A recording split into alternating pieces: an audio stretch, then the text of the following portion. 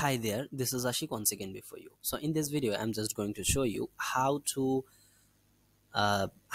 do after uploading a course.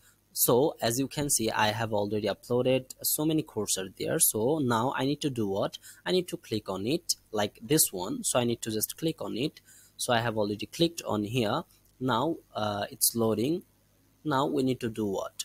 We need to click on the edit course button. As you can see, this is the edit course button. Now we need to click on it. So when you just clicked on here, then we'll redirect to another page again. Now you can see this is our page. Now the default one is actually looking like this. So you need to click on here, click edit with Elementor.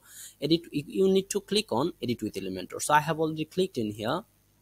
Now there are so many things are there, but I have just removed all the things. Okay, you need to just click. You can see there are so many sections will be there. You need to just click on the delete section, and everything you need to delete. Now you need to click on the add templates. After you clicking in here, go to my templates, and as you can see, here is actually course template. Now you need to do what? You need to click on insert button, click on apply. Now you need to wait some times for inserting this one. So as you can see, it's inserting one by one. Okay,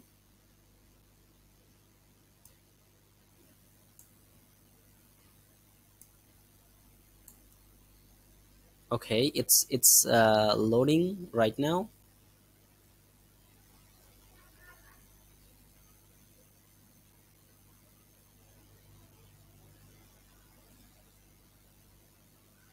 Okay, so as you can see, it's fully loaded. Now you need to just click on update. Now if I just visit this page, visit this course, then we can see the changes. This is our course. Okay, we already enrolled this one. So this is the things. Perfect. So that's it for now. Thank you.